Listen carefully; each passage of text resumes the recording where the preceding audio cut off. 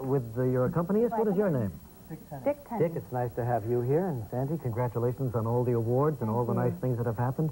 A lot of people, I think, saw you for the first time who weren't into the gospel music Statue of Liberty ceremony. Statue of Liberty. Then she did a special last year, Christmas in Washington, which was beautiful. And I said to myself, who is this lady? You should have asked me. She's been my friend for 15 years. Oh, it's one of those.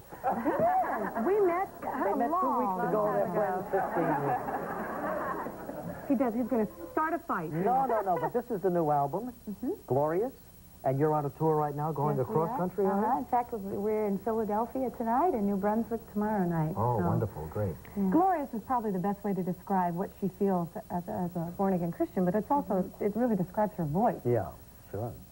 I enjoy singing very much. My family is a musical family, and so I just kind of grew up with music around my house and enjoy every opportunity that I have to be able to sing and see old friends. Well, you've been able to combine the family and the career because of that bus out there, I'll bet, right? My husband and I have been married for 10 years, and we have a 4.5-year-old little girl, and we have 1-year-old twins. They were a year old 2 days ago. So, congratulations. Yeah, that's thank great. you. Well, what would you ladies like to sing? She's going to sing her own song first, right? Oh, okay, Yeah, this is the title song of the new It's album? a song called In Heaven's Eyes that I think is a good reminder for all of us that no matter how hopeless we feel sometimes, in Heaven's eyes we are no losers. A fervent prayer rose up to heaven.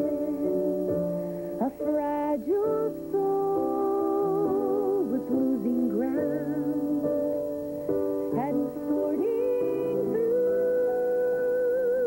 the earthly babble. Heaven heard the sound.